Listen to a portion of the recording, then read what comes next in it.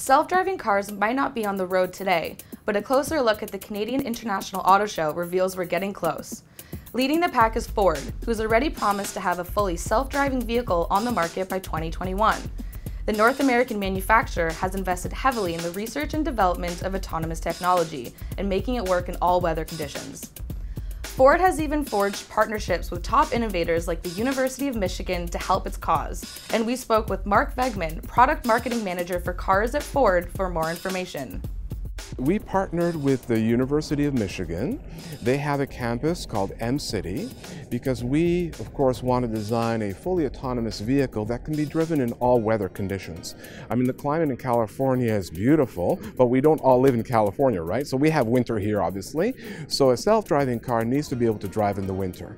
So at the University of Michigan, the M-City campus, we've been testing our autonomous vehicle technologies in snowstorms because a car has to be able to negotiate and the roads even in blizzard conditions.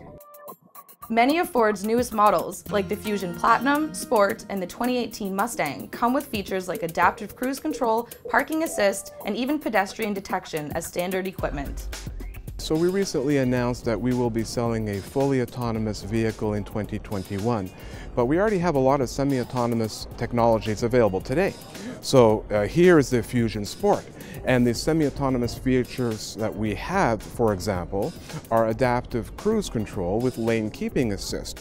So what that does is the driver can set a preset distance with the car ahead of it on the highway, and if the car ahead slows down, the car with cameras and sensors will slow down automatically. And if the car ahead speeds up, and then it will speed up to maintain its preset speed.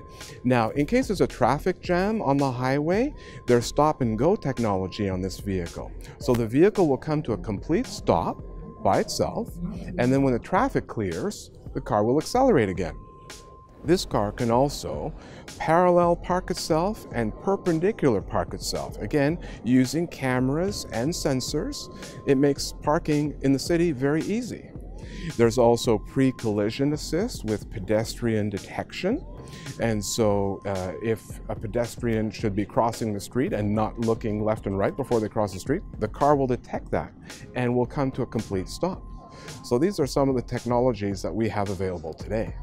While Ford knows how much joy its customers get from actively driving and being in control of vehicles, it knows that autonomous technology is the way of the future and says that its features will be available to those who want them.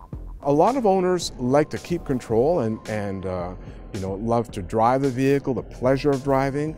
So we think that owners will always want to, a certain extent, keep control over the vehicle. But for those drivers who are looking for more of those technologies, they will be available.